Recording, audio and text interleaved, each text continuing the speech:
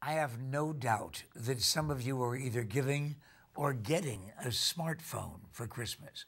Before you do, may I simply offer a few thoughts on the subject?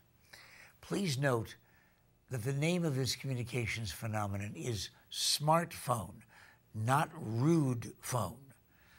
Your fundamental obligations for courteous interaction are still in place.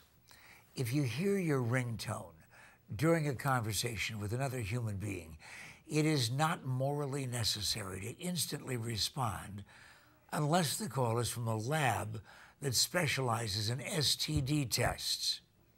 What I'm saying is, the I in iPhone is not intended to be a personal pronoun. You know the type.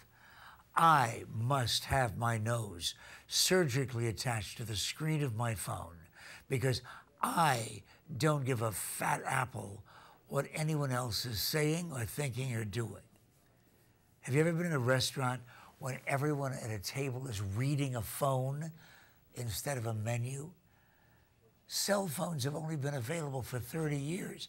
Before that, what did these people do for communication? Oh yeah, talk. I'm Pat McMahon.